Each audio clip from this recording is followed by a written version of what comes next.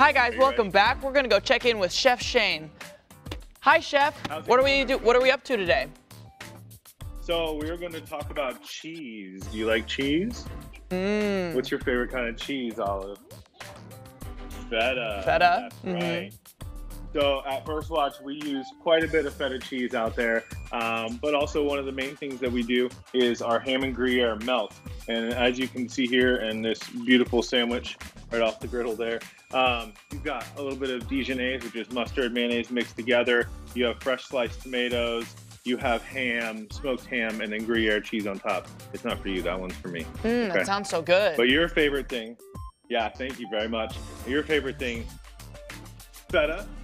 Some of these other cheeses, though, you do like, and if it's maybe in a sandwich, or what else do you like that's cheesy? Quesadillas, or sometimes grilled cheese. So this sandwich is actually basically a grown-up grilled cheese. A mac and cheese, of course. I love mac and cheese. Of course. Mac and cheese, a classic. You can't go wrong. Yeah, you can't go wrong, and cheese is awesome for both the grown-ups and for the kids. Obviously, everyone's gonna like it a little bit differently, but Olive here is very surprising because she likes goat cheese, she likes feta cheese, she kind of likes those heavier, stronger cheeses.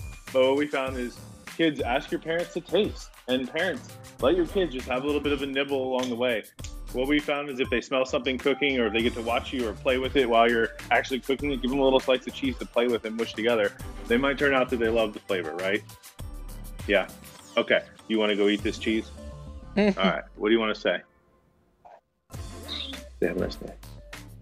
Have a nice day. Have a nice day, everybody. Cool. Thanks for teaching us so much about cheese. Bye-bye. All right. Have a great day, guys.